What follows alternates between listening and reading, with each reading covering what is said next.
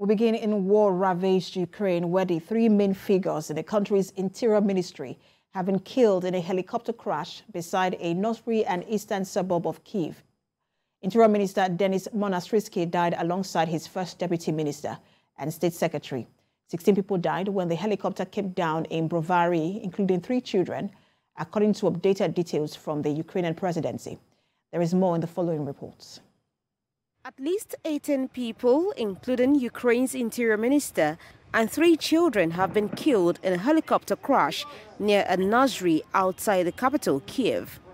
Interior Minister Denys Monastyrsky, his deputy Yevhen Yenin, and State Secretary of the Ministry of Internal Affairs, Uriel Lubkovich, were among those killed in the crash.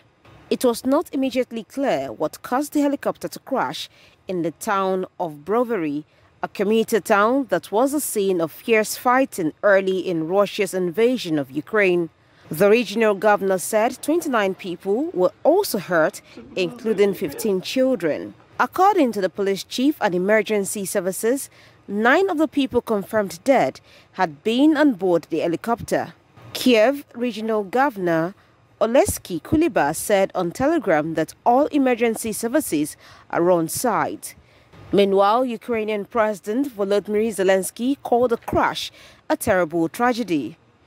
Mr. Monastyrsky, who was responsible for the police and security inside Ukraine, would be the most senior Ukrainian official to die since the war began.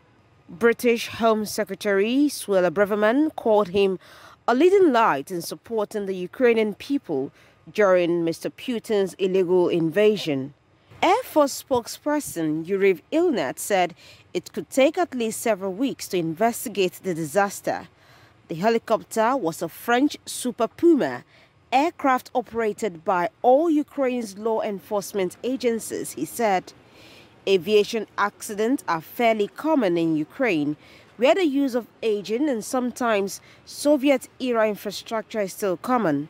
In one of the deadliest recent incidents, 26 people, most of them air cadets, were killed when their Antonov 26 plane crashed near the eastern Ukrainian city of Kharkiv in September 2020.